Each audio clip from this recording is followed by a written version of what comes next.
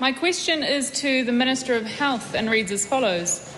What options is Te Whatu Ora considering for the repurposing or alternative use of the more than 17,839,000 rapid antigen tests, RATs, that as of 12 June had either expired or will not be dispatched because they are nearing expiry?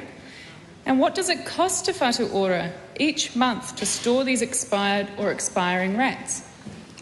In answer to the first part of the question, I am advised Te Whatu Ora are considering a range of options to mitigate product waste through expiry date extensions and deferring orders where possible. In answer to the second part of the question, I am advised that Te Whatu Ora does not have specific information on the warehousing costs of the expired component of the stock holding. Supplementary.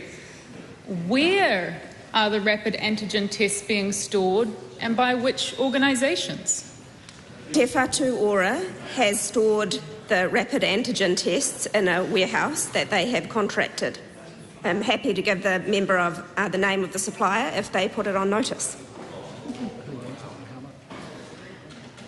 Who owns it and how much are they spending on the contract?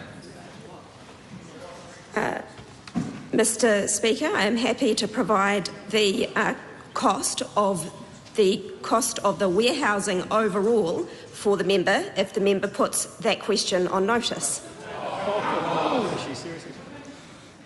Is she seriously saying she cannot answer how much they're spending on storage of the expired or expiring RAT tests and does not know where they are being stored or by whom? No, Mr. Speaker, I am saying that Te Whatu Ora does not have specific information on the warehousing costs of the expired component of the stock holding.